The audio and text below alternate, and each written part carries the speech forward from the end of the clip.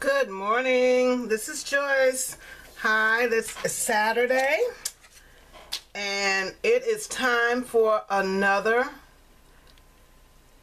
Saturday morning challenge of friends. We have been missing for a few weeks, but Shantae and I are now back, and this is the first one, like I said, in a few weeks. But I am happy to be back, and the ladies, Markeisha and Felicia, will be joining us this week. And I hope you like our projects. This week, our challenge was, Shantae and I were talking, and I was saying, I got all these dolls, and I bought them, I used them once or twice, and I haven't used them, so part of our challenge is to use product that we have not used, product that we bought and just bought it, never been opened, tools that we haven't used to make things that we aren't that good at. It's to challenge ourselves to be creative with what we have. So I've got 10 dolls, and like I said, I've probably used 3 or 4 of them, and that was when I first got them.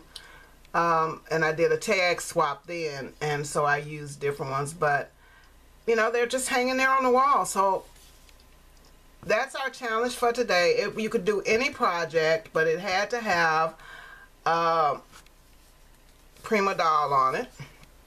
And my project today is for an album. Well, it started off being an insert for a larger mini album.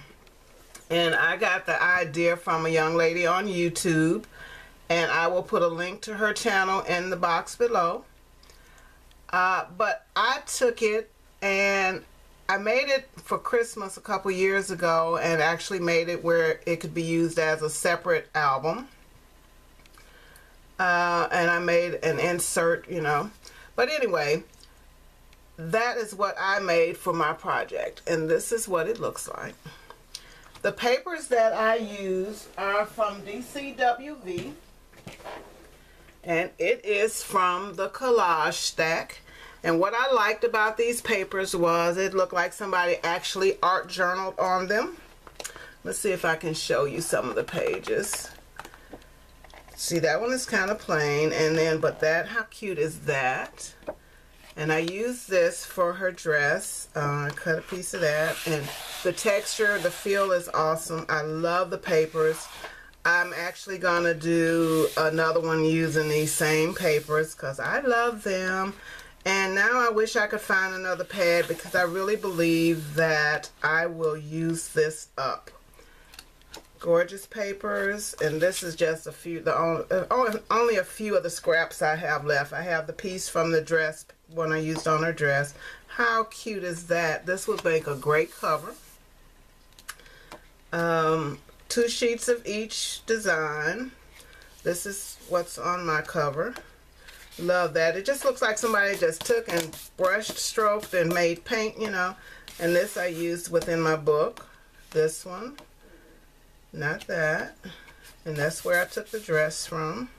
And pockets. How cute is that? It's got stamping, it's got stencils, it's got glitter, it's got just all of the elements that we use when we do art journaling and mixed media. I love this paper. I didn't use that. That is so cute. That could be a cover. So that is the paper that I used. If you don't have it, I think you will love it. I do, and I will definitely be looking for another pack. I don't usually buy double packs, but I will buy from that. This is my album. As you can see, I showed you that page there. And the only thing I've used different was I added this heart, this double stacked heart, and it came from this package, which I got on clearance, like 80% off at Hobby Lobby. I colored my doll with Copic markers, and I'm going to post this on my blog, so I will have all of the details there. But I love her. I took, after cutting her, stamping her dress and cutting it out from that sheet I showed you, I took Wink of Stella Clear and went over it, and then I kind of went around the edges to make it just a little darker. I just love it. And her shoes, I just Wink of Stella'd them just so they would glitter. You know, she's all dressed up. I love this album. This pink ribbon, which I use for my tie, is from my stash. I don't use enough ribbon, so that is from there. Let me see if I can take this up.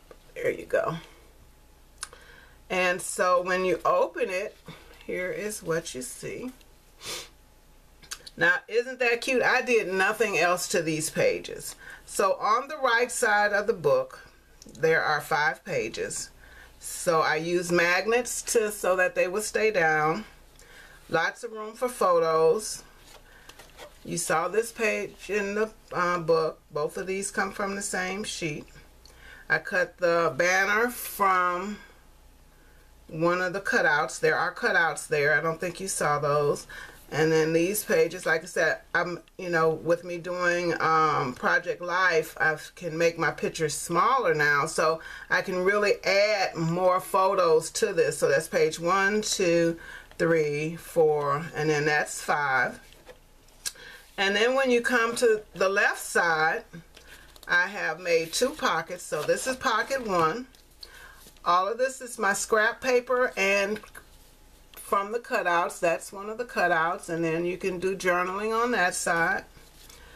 A photo mat, more journaling, or another photo mat and journaling. That is a cutout. Happiness is time with you. So that is a cutout. And then you can add more photos here. This was one of the cutouts, so there's a journaling spot, because even though you got a pocket, you can put a photo there. So then the pocket, it flips up, and then there you have another one of the cutouts. I think that needs a little more adhesive, and so a photo can go here, and then there's another pocket. So you could add a photo or not, and then you have this one. You can put journaling, photo. You could either do journaling on one side and a photo, or photos on both sides. That's up to whoever gets it. And then there's this one. So this one, like I said, if I do 2 3x4 photos, or cut it down to 3x3, you could put 2 photos and 2 photos on that. So, I mean, I love it. I hope you like it. I love it because it lays flat. You notice I didn't do any embellishing, because I think that the paper speaks for itself, which is why I love papers like this. It's just that they are super gorgeous. You don't need a lot of embellishing, you know, and I don't like things that sit open like that. I don't like, I mean, I think they're pretty, but I want mine to lay flat. Just see how flat that lays? And it will hold a lot of photos. And I think even after the photos are put in, it will still lay pretty flat. Just tie it off. Add a little bow. You know, I'm not good with bows, but how cute. And along this side, I used a piece of trim from the $1.50 bin at Michael's. It's some of the last trims that they had. It came on a little sheet that was like 12 inches long and maybe 3 or 4 inches wide. And it had about 5 pieces, different designs on it. So I thought that would be great on my thing. I inked my edges with this Victorian Velvet. I love that one. And I think it really went well with it. So that is the back. I'm just going to stamp my information here, and that is my project for this week. Thank you all for joining us for Saturday Morning with Friends, and go by and check out Shantae, who is Shantana on YouTube, Markeisha, who is Staplem1, and Felicia, is her name. So, but there will be links in the bottom to the ladies, and there will also be a link to the lady where I originally saw this project. So thanks for watching, everybody. Hi to all of my subscribers. Thank you. I appreciate your watching my videos and leaving those wonderful comments. And I will see you soon with another video. Bye.